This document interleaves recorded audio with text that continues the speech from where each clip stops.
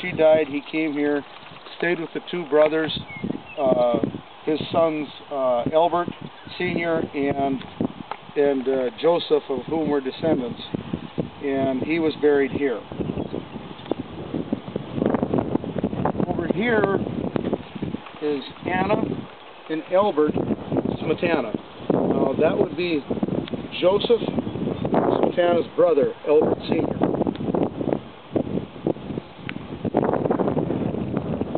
Then their children of Anna and Albert would have been Frank and Tilly, right? And then back, we've got Tilly over here, and we have Annie over here, and oh, and Jerry is buried in the cemetery in Minot. This is the fourth one. That would be Peggy that you met, and the brother. Oh, right. He would be the brother, the youngest brother to Tilly, Annie, and Frank.